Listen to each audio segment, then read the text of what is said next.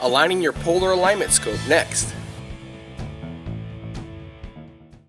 Hello and welcome. My name is Doug Hubble, and today we're going to talk about polar alignment scope alignment. Now, you would think that the polar scope wouldn't need alignment, but it does, and I recommend doing this about every 6 months to make sure that you're getting your exact track on Polaris. And it's very easy, and I'll show you the steps on how to do this next. You'll need to make sure that your mount is level, and make sure the mount is level before you begin. And then also what you'll need to do is the counterweight bar, you'll have to remove that. And when you pull that counterweight bar, what it does is down the center of there, it's kind of blocked right now, but you have to loosen declination knob here, and you just turn it until you see the hole.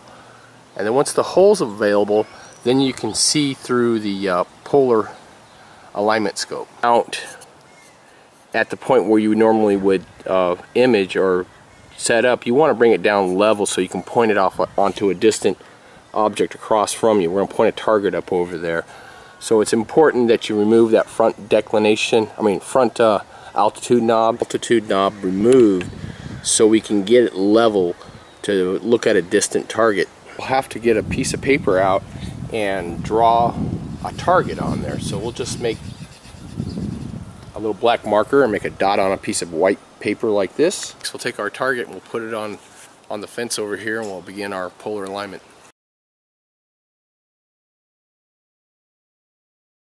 Get that dot aligned up on the crosshairs.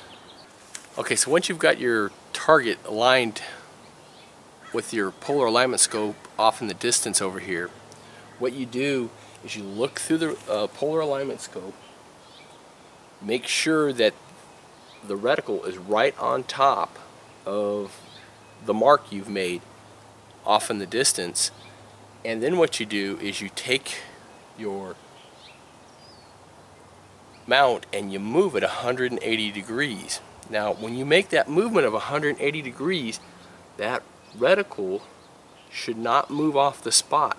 If it does move off the spot, then you have to use these adjustment screws here on the reticle. There's 3 Allen adjustment screws. Now, be very careful when you use these. Only use very small adjustments, because a little goes a long ways. And then you can move it, and when you got it aligned, then when you move it 180 degrees, it will not move off of that reticle centerpiece. And then you have an aligned polar scope. 3 Allen screws that are on the edge of the polar finder scope, and when you do is if you move these in and out, it will adjust the reticle so you can then get that reticle square on the center. So what your goal is to do is your goal is to be able to turn the scope 180 degrees, and if you turn it 180 degrees and that reticle stays in the center, then you know your polar alignment scope is aligned.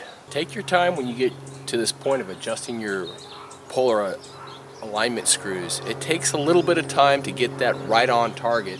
Having your polar alignment scope aligned is something no one ever really thinks about, and it's very important for astrophotography to get that polar alignment dead on. So take your time, get your polar alignment scope aligned if you haven't done so already.